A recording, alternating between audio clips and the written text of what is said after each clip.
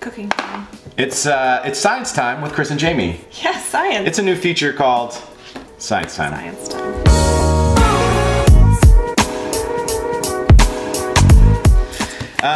You know, one of the things that was cool about the vlog was that people were always asking us about siphons. Yes.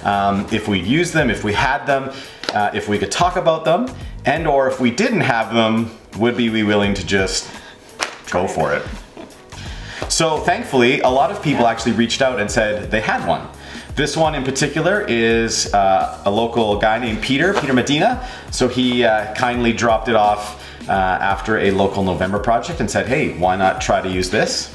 Yeah, and a shout out to Jen Elliott, who has also offered her siphon. Yeah. So we're gonna see if it's different than this one. Yeah, exactly. Try that one out too. There's definitely, the thing about siphons, there's different sizes, there's different sort of builds for how much coffee you're gonna make.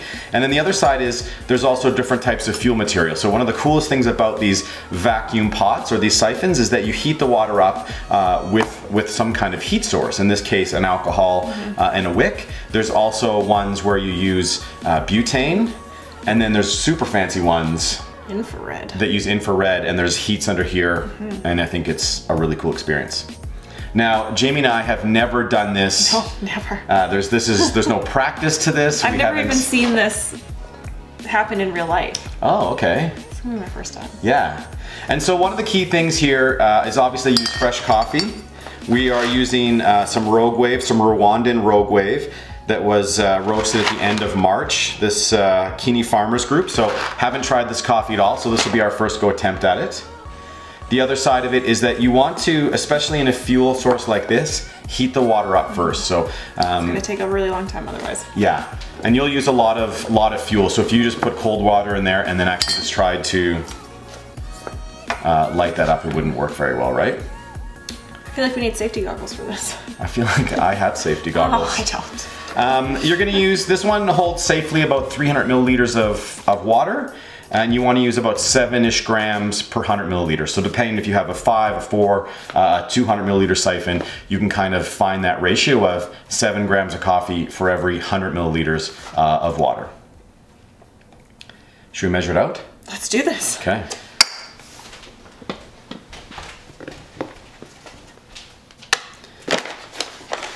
That was a hard one to We are going to grow with sort of a medium grind coffee. Is that on okay? Yeah. And we're going to put in roughly 21 grams of coffee.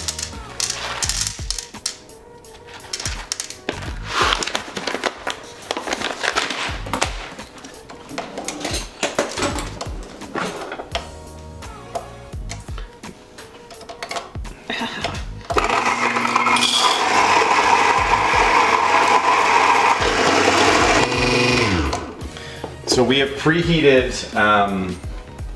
we've preheated some water here, which will help. The siphon itself is made up of a top piece, a cloth filter inside that you may be able to see there, a bottom piece, your fuel source, and then your bottom's actually attached to this fancy handle, which makes it quite easy to serve after. Do you want to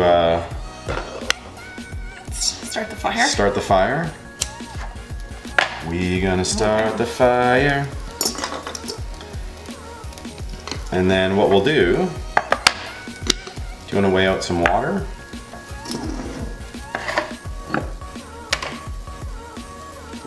Is put 300, you said? 300 in there.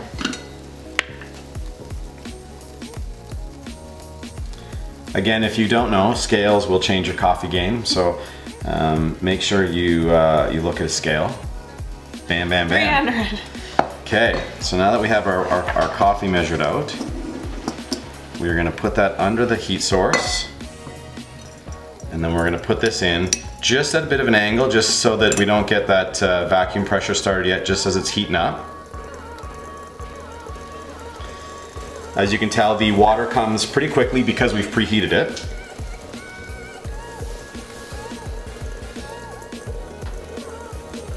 And the idea being, obviously, as it heats, the steam actually changes the pressure. You'll notice a rubber gasket right here, and it actually makes all the water move up into the upper container. So now we'll close that down and start to build that, that pressure.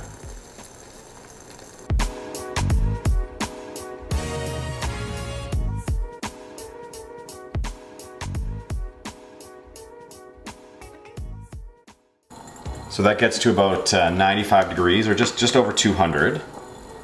Once that happens, dump the coffee in.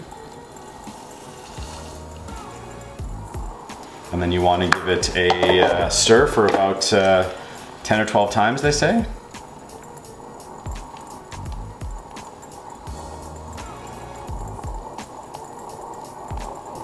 And then we're going to set the timer here for 1 minute. So once it's about a minute, so we're a couple seconds away, we actually pull the heat off it, and then as it cools down, it drives itself back down into the lower vessel. So there's a minute. So we'll pull the heat off. We'll put this dangerous flame out. And then it should take another minute. It's like an old school AeroPress. Yeah. So the French created this sometime in the 1830s, 1840s. And then it saw a big resurgence in the US in the 20s and 30s. Yeah. Kind of the original slow coffee movement, obviously. It takes some time. There is not that many places that are going to do this. It's equipment, fuel. But if you love the idea of coffee, I think, you know, there's this ritual to coffee that I think we both love. This is a neat way to experience that ritual. Yeah, and after dinner, for your dinner guests, like. Oh, can you imagine having a dinner party and then you're like, just pull this out? Yeah, let me pull out my science experiment. Unless you're like the fourth person and you're like waiting forever and you're like, okay, when's my coffee coming? Yeah, you can only have one dinner guest.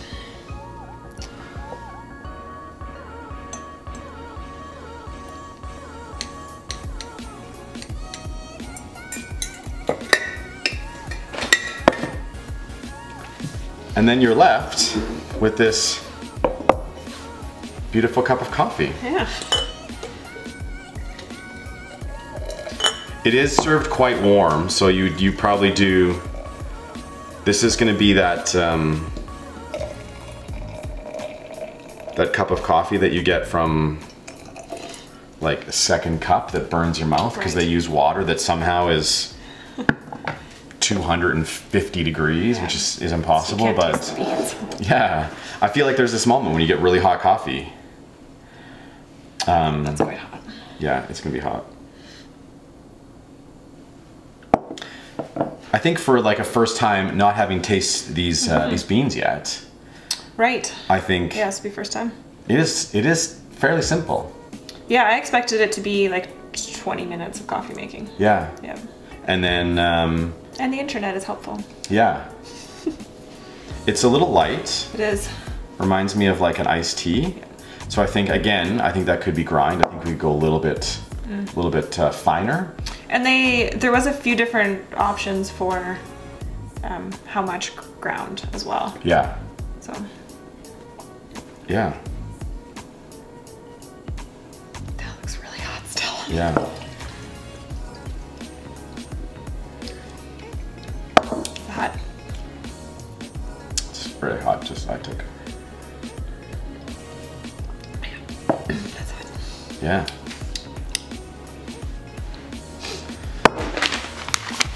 This is a bourbon 139 varietal. It's a washed bean from 2190 in altitude. Oh, I think I do get a little bit of that. It is supposed to have, ready for it?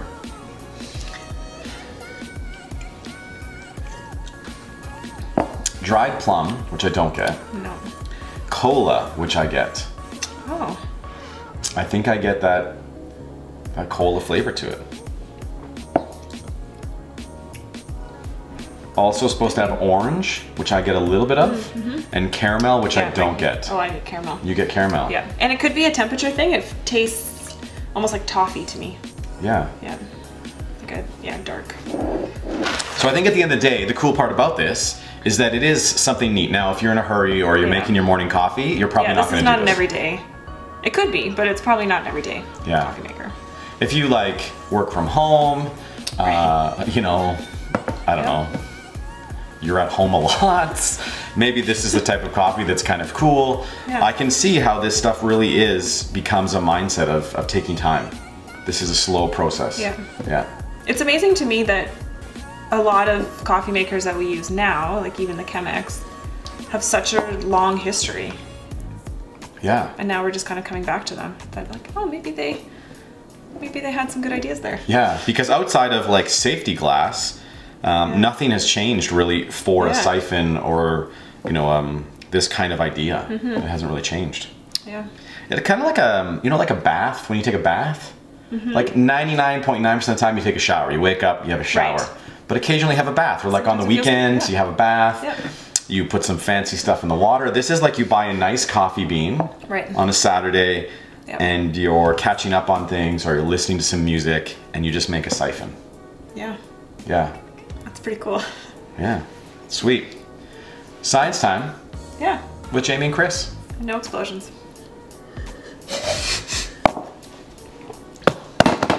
That's hot, but quite delicious actually.